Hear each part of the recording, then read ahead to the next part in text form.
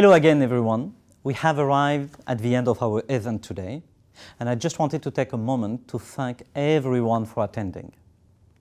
Here at Atos, we are very excited to start this new chapter and to use the power of nature-based solutions, data, and digital technology to reduce carbon emission and bring our global community closer to that net zero. The digital transformation is accelerating, and our window of opportunity to act if we want to avoid the most catastrophic consequences of climate change is closing. We have the tools, we need to make a difference.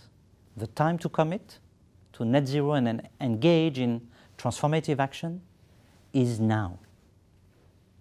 If you have any questions about anything you have heard today, or you would like to learn more about how we can work with you to develop effective strategies and set ambitious targets through our climate expertise and digital solution, please let us know.